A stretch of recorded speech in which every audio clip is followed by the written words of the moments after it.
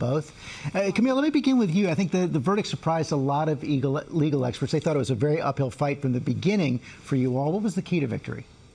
I think the key to victory was focusing on the facts and the evidence, and Johnny's opportunity to speak the truth for the first time. It was 6 years in the making, and I think he was able to connect with the jury and the general public and tell what really happened in this relationship.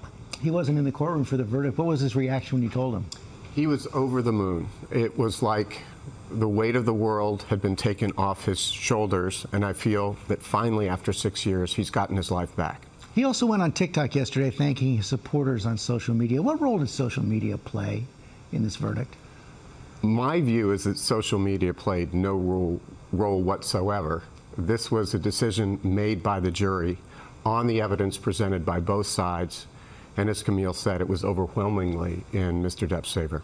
Ms. Heard's lawyers put out a statement yesterday saying the verdict was a setback for women's rights. And they went on to say that it's unseemly and unprofessional for you all to be, quote, taking a victory lap for setting back decades of how women can be treated in the courtroom. How do you respond to that? I think it's disappointing. We're only speaking about what happened in this case, right? And the facts in this case were overwhelmingly positive for Johnny, and the verdict speaks for itself. How about the broader criticism, though? It's not just from Heard's teams. Victims advocates have argued that the verdict is going to have a chilling effect on domestic violence victims, and it's a blow to the Me Too movement. I think our response to that is we encourage any victim to come forward. Domestic violence doesn't have a gender. So you don't see this as a setback to the movement in any way, shape, or form? We do not.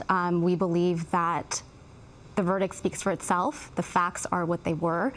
The jury made a unanimous decision based on those facts. During your cross-examination, what was your impression of Ms. Heard's impression on the jury?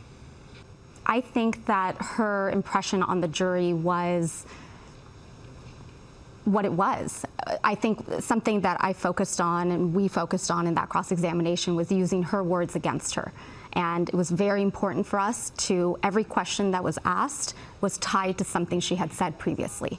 And I think the jury got to see and the world got to see and hear from Ms. Heard in that relationship on every single topic.